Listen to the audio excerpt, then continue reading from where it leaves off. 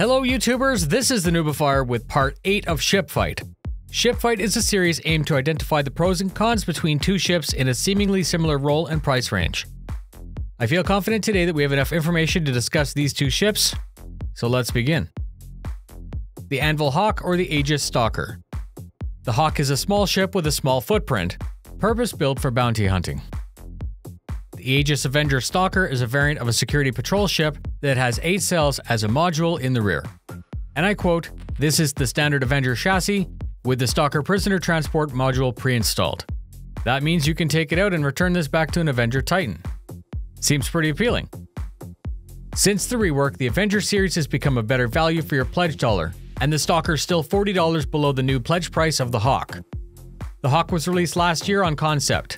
In the Q&A, it was said to be above average in speed, not very stealthy, and average agility. I believe that was done on purpose to put it in line with the Stalker, which is slightly slower and more agile.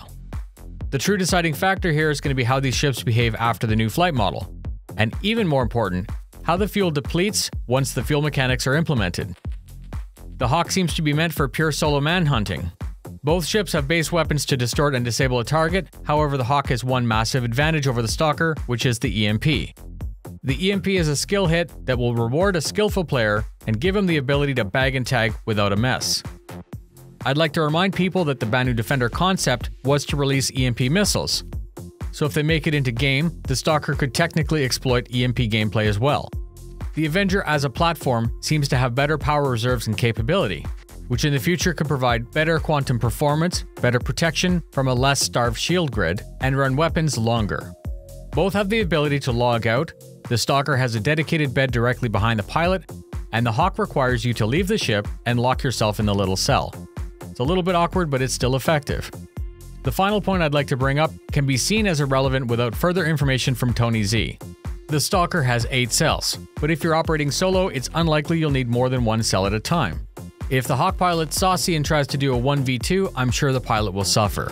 The same is true for the Avenger, but because it has more cells, that may open up to a situation where 2 or more players can use a mixture of ships and still have enough room to bag an entire Connie's worth of bounty. Again, all of this is quite speculative, and in closing, if you're looking to do bounty hunting, to me, the Hawk never made a compelling argument when compared to what we had. The Stalker seems to do more with less, and because the Hawk's at $100, you also have to consider the Cuddy Blue, which elevates the gameplay to an all-new level. Please let me know in the comments what you think and why. Thank you very much for your support, fly safe, and I'll see you in the verse.